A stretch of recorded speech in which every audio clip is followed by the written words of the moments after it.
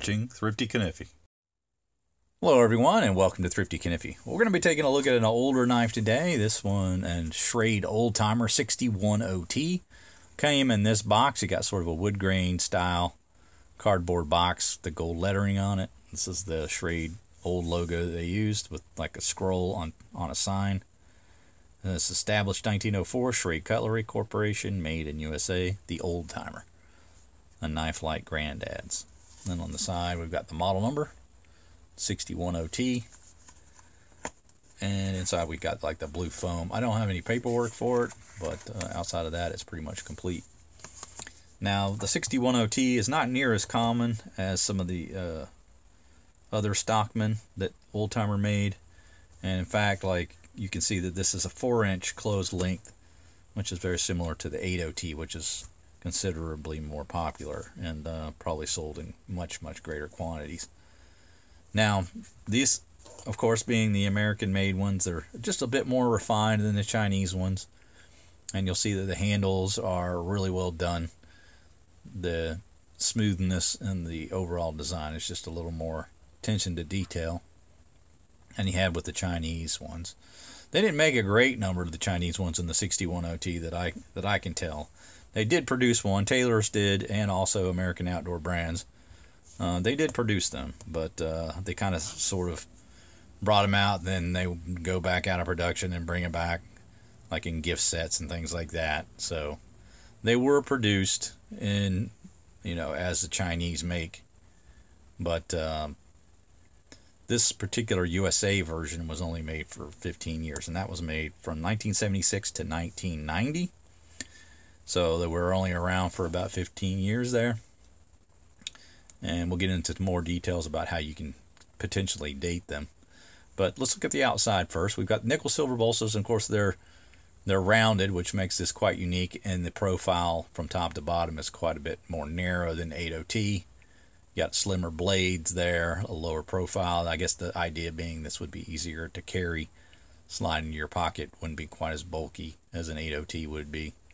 But you got the beautiful sawcut Delrin handles there with the nice diagonal cut in them, and they kind of fade from a tan to a more darker brown. Brass pins, of course this intentionally proud pin is there for durability, and you get the iconic hot dog shaped shield or cigar shaped shield with Old Timer stamped into it. And just the fit and finish of these USA ones is top notch. If we look at the bottom, you can see how well the construction is there.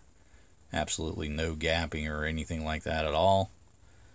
Got the carbon steel springs and the beautiful brass liners, and all of that is very well fit together. No gaps or anything like that along the handle there. And yeah, they're just super smooth. Everything just seems so well refined, which is a big difference in my mind over the Chinese ones. But you get very good color matching on the back, and again, very smooth. Nice rounded bolsters, make that easy to slide in and out of the pocket. So just beautifully done. Everything you would expect from an American made Old Timer. And this one is really good shape, basically new old stock. It doesn't look like it's ever been hard used, at least. No scratches or anything. There's a look at that clip point blade. Very narrow grind on that, just barely an edge on it. And then you got that nice satin finish with the nail nick. And you can just admire the slim style Turkish clip on that. Very narrow fit, which gives it that nice low profile inside the body. There's a look at the other side. Again, not much of an edge on it. Very good point.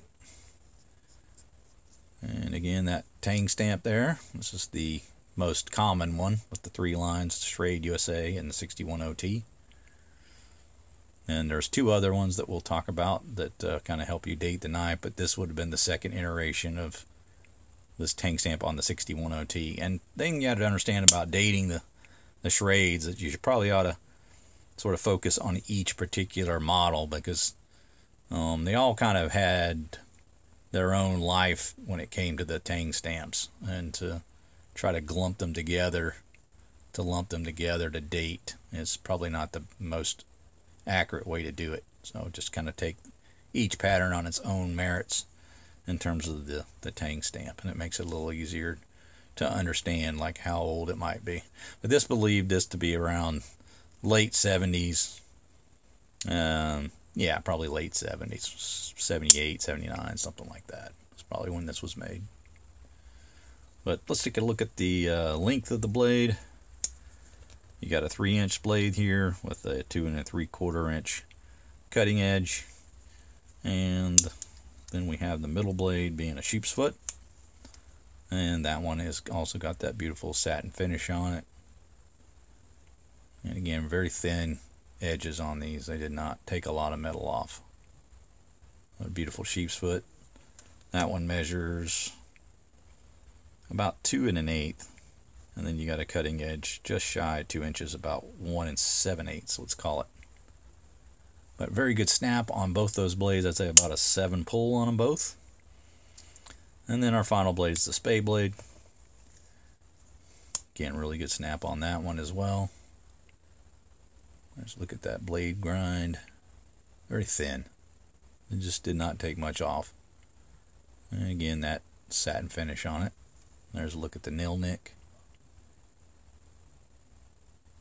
It's all just really well done. Yeah, but they they line up pretty good in terms of the edge. It's just there's not a lot of metal taken off of there, so they probably need, you know, to be brought back if you're ever expecting to get much of a cutting edge on them. But otherwise, pretty nice. And I really do like these American-made ones. Just the fit and finish on them is fantastic. But let's take a look at the history of those tang stamps. Let's pull up some photos so we can look at here. The first one that you'll notice is a 3-line, and it includes the New York on the second line, the NY. You don't have that on this particular one. And the second one is the one that I have here. It's the 3-line and says Schrade USA and then 610T. And the final one, pretty much the same as the second. The only difference that I could see here is that the font of the 1 for the 61 and the model number, you can tell, is a bit different. It doesn't have a top or bottom. It's pretty much just a straight line. So you have those 3 different tang stamps that I found, and I believe they were produced in that order from 1976 to 1990.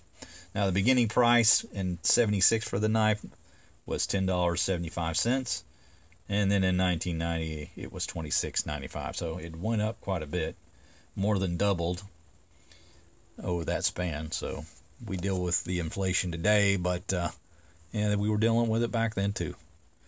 But I think for a Chinese-made one, you're probably paying about what you were paying in 1990, around in that $25 to $30 range. So the price has not really gone up after they moved production over to China. Like I said, they had them made by Taylor's, which was the company that bought Schrade after they sold in 2004.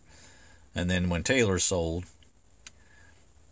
some dozen years later or whatever it was, American Outdoor Brands, Smith & Wesson, Battenfield, whatever that conglomerate is that you want to call it, they produced the 610T as well in some gift sets. And I'll kind of give a couple examples here to show you guys. They also made a yellow-handled version one. So yeah, there's definitely some other iterations out there that are not USA made, but this was kind of the one that I was seeking out. So glad to have it. Kind of a nice companion to have with the 80T. Nice pairing there. But that's going to do it for my review, guys. I hope you enjoyed it. Make sure you like, subscribe, hit the bell to be made aware of videos when they drop. We'll see you next time. Take care.